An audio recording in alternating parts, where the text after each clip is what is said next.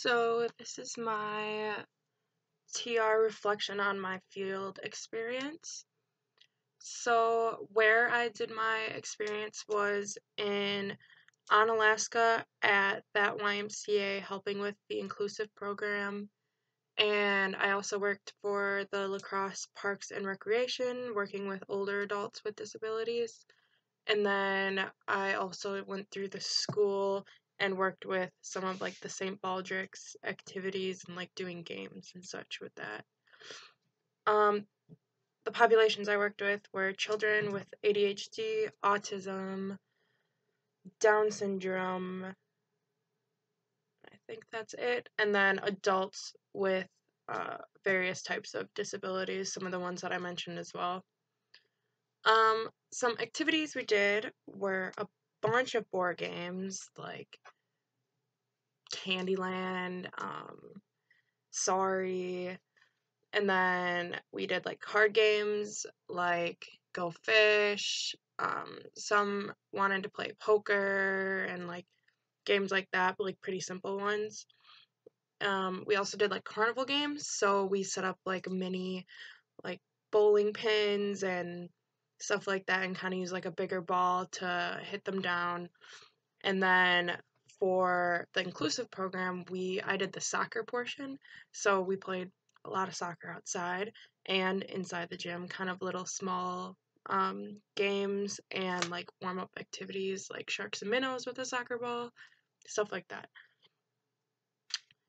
For me, the best part of everything was my favorite part. Well, I couldn't choose my favorite area I did it because I really liked all of them. But my favorite thing overall was to see improvement, and where I could see that especially was with soccer. I was able to like see like we probably had like 12 kids there from ranges 5 to 20, and some of the kids like started out like not being able to listen very well or kind of shy in the beginning, but um we did more name games, more like high fives, inclusive things, to interact with the kids with each other and with the coaches and volunteers. So that's kind of the best part for me was to like see improvement and see how people were, the kids were interacting and um, trying really hard to like improve at the game. Some challenges I experienced, I guess. So this is my first time working with children and adults as with disabilities as a population. Um, in the past, I had grown up with a few classmates that had autism or were on the spectrum, but not really like worked with somebody a different age as I was, so like younger kids or older adults. So I feel like that was a challenge for me to just kind of I don't know how to interact with these people. I just didn't know what to expect. It's not really something you can look up because everyone's different. Um, so I'd say that was a challenge for me at first, is kind of like figuring that out and getting help from my my volunteer coworkers to improve my communication skills. Advice for the next person, I would say that just really get to know everyone's name in the facility that you're working with. Um, Getting to know the kids and like the adults, it really like makes them happy just to know, like calling them by their first name. Kind of like just like making them known, making sure that you care about them, and you like in the beginning, like you do care about them, but the more and more like you know them on a personal level, you really want to see like their improvements and like how um they play the game or um like learn new games like Go Fish or something. Um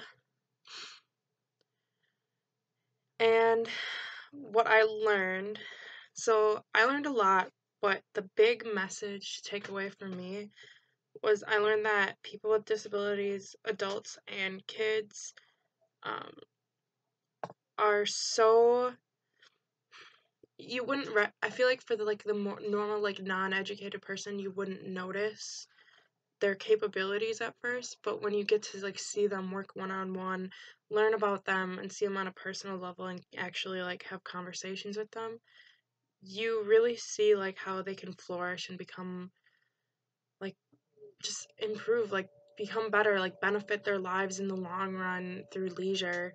And it's different for every individual, but you can just see how the different types of communication people use for different people, or like how they act if they like to give hugs, high fives, like how to like deter that if you don't want that, how to embrace that if you do, everything. Like I learned so much, especially mainly around communication. And finally, I guess some last thoughts I have would be a few experiences that will stick with me forever. There's a kid named Soren that in my inclusive program, and he was um, a very bad listener at first. Um, you could call him by his first name. He could, like, could do anything. The mom was like, "That's okay. Like, it's okay if he's not listening." To kind of be like, "Hey, lay down the law with him." So we kind of started doing that. And over the course of the few weeks, he became very comfortable with us volunteers and coaches and tried their very best. And he started trying his best to, like, he would give us hugs all the time instead of high fives when we'd say, like, "Oh, good job, Soren." He would come sprinting and bear hug us um, instead of before he would just not listen and just go kick the soccer ball around like behind the goal or something, like not even a part of the group, while someone was like trying to get him to come back for like 10 minutes. And then when he did get distracted, now it was down to like 3 minutes maybe he would be distracted and then come back. um I mean, sometimes once in a while it still would get bad, but there was so much improvement. He had so much trust in our coaches and really really liked us at the end, and he is such a good kid. So that experience will stick with me forever. And another one definitely would be um I can't remember his name, um but I think it was Bob, but he was at the lacrosse Parks and Rec. We threw like a Valentine's Day party and a game night, and it was kind of open to really anybody.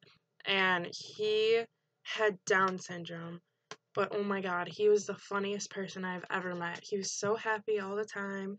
He loved playing track and soccer and just everything. We always called each other, "Oh, here comes trouble." Like he didn't remember my name either, but we just called each other Trouble all the time, or like a cheater, because we'd play Connect Four or bingo and stuff like that.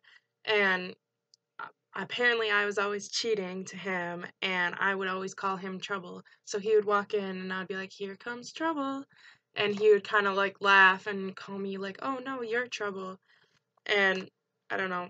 He just always put a smile on my face whenever I went to the building we did those games at, and it was really fun. So yeah, that was my whole experience in about 9 minutes.